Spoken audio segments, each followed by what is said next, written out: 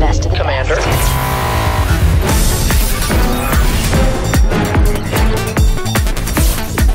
Got no regrets.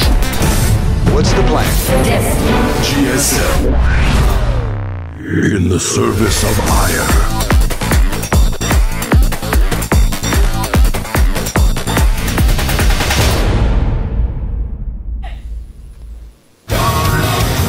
Welcome back. It is time for some incredible Code A matches. This is the evening session of the round 2 of season 3 of 2012 of GSL Code A. And today it gets a little bit crazy. We already had a couple of really interesting players this morning, but the games that we are going to see now are insane. Yeah, it is absolutely insane. A lot of these players are actually coming from Code S. Yeah. Several of them. There's basically, I think every round has had someone in Code S at some point. I can't think of one of the rounds we have today that doesn't have a former Code S player at least. Code A is the new Code S. We have so many good players now. It is actually a little bit crazy. Currently our first match is going to have Genius and Bbyong playing, but later on we have players like Alive, we have MC, we have Roro. It's incredible. It's a sick lineup of players. We have Bbyong coming in as well. You mentioned Roro. Creator, Bbyong. I think we pretty much... I think that's it. Genius, I don't know if we mentioned him yet, but he's going to be playing as well.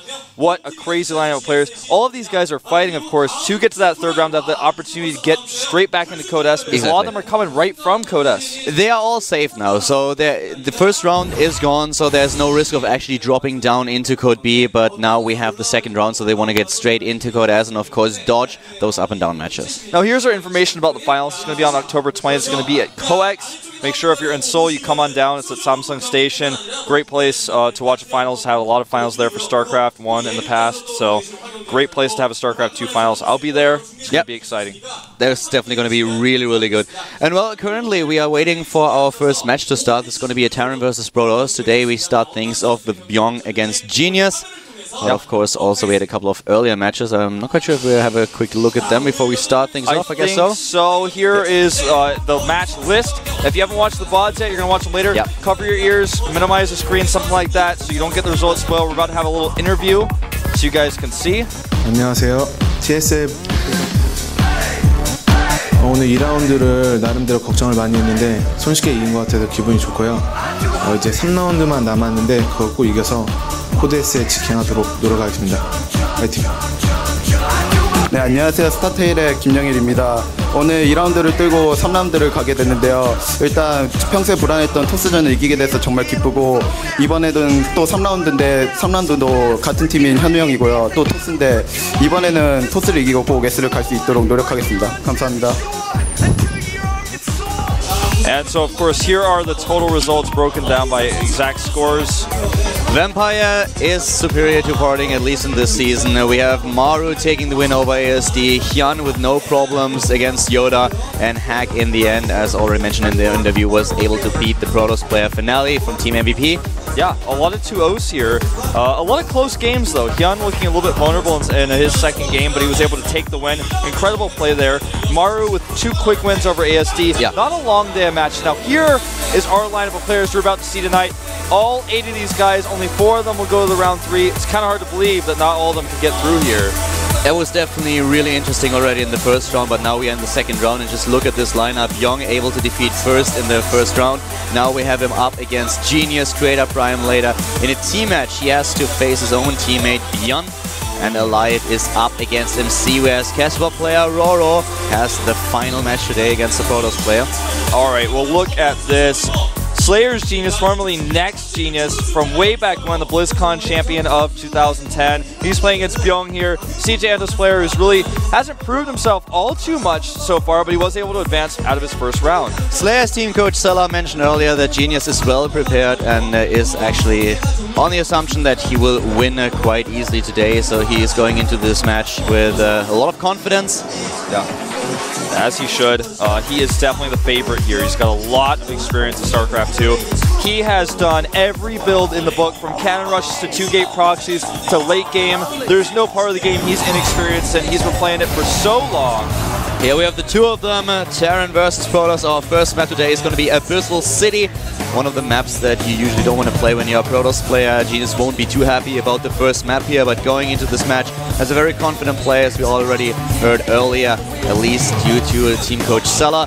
Right now the map is loading and we want to find out who is going to advance to the third round of Korea and who will have to play in the up and down matches in the next season. This is CJ and Bbyong against the Slayers Genius at the GSL Code A Round 2. Brought to you by Colin Wolf.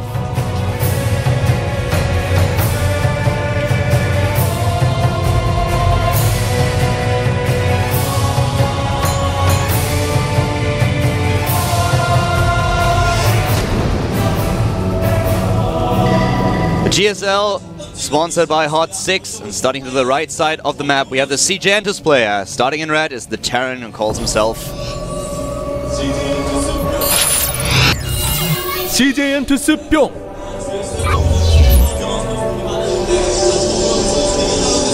He won one of the Code A qualifiers, then in the first round of Code A he was able to take down first, as mentioned before. Now he's up against another Protoss player. To the left side we have the Slayers Protoss in blue. It is Slayers Genius. I'm playing for Nex before Zenex was formed, joining Team MVP, and last but not least, now moving into Slayers. And funny as it is, Genius had to face a Terran player in the last round. He had to face Dream and he was able to succeed with a 2-0 victory. So currently we have both of these players in the exact same matchup that they played in the first round of Code A. Yes. By notice we have game directing by Heaven today, so a little bit different than Legend. No subtle differences. This guy is actually known to be the best StarCraft 2 observer in all of Korea. And here comes the Probe Scout, not seen by the SCV, and in fact I do not believe that the Watchtower did not see the SCV, which is actually proxying a barracks right now. Very interesting build here. Well, he builds a barracks in the main base and therefore sells to his opponent the idea that he's actually going for a normal build without gas into expand. Oh, if he blocks! Oh wow, this means he's going to be completely in the dark. He has no idea. He has to assume at this point that this is going to be a gasless expand. Might also be attack, but what he definitely does not assume is that there is a second barracks hidden on the map. Yeah, there's no way for him to assume that. It does annoy the SCV here, but that's not going to be too useful in scouting this barracks. So far, skipping the Zealot as well. He may decide to add that in. Oh, second gas.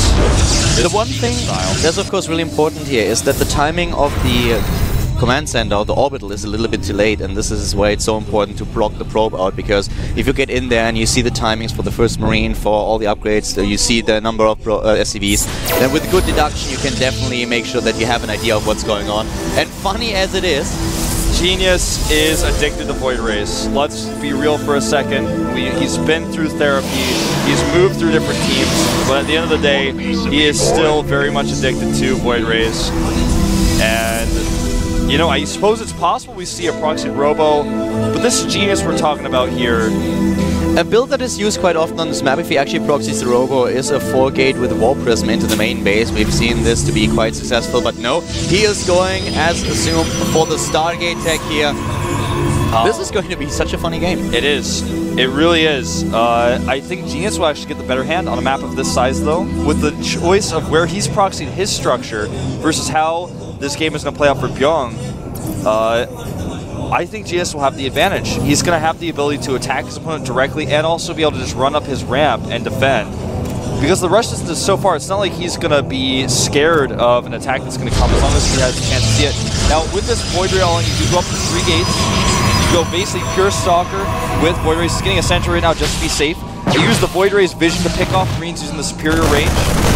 The Marines walk out now, but the only Marines that Genius can actually see are the ones that are heading straight to the Zanaga Watchtower. The rest of the Marines is unscouted so far. Yeah, he's gonna, if he loses his Sentry here, this could change everything. He sees it. But he's not able to take it down. The Sentry goes to the high ground and will be able to cast a force field. But he doesn't do it. He walks back. The Stalker is also trying to get in here. While the first few probes are now being attacked. The Marines are being pulled off. But the rest of them come in. He's got a force field. He doesn't do it. He wants to wait. This is so interesting. It's as if he wants to use Guardian Shield instead. And here we go, more and more harvesters are being killed. A nice force still here trapping the Marines, but not good enough. The rest of them runs back. The Void now getting into the main base of Bbyong, who has no Marines, only a few Marines in the back. And with the 3 gateways, he's going to easily be able to defend against Bbyong's attack. Right now he starts the engineering bay, but the SCVs are down. He's charged level 3.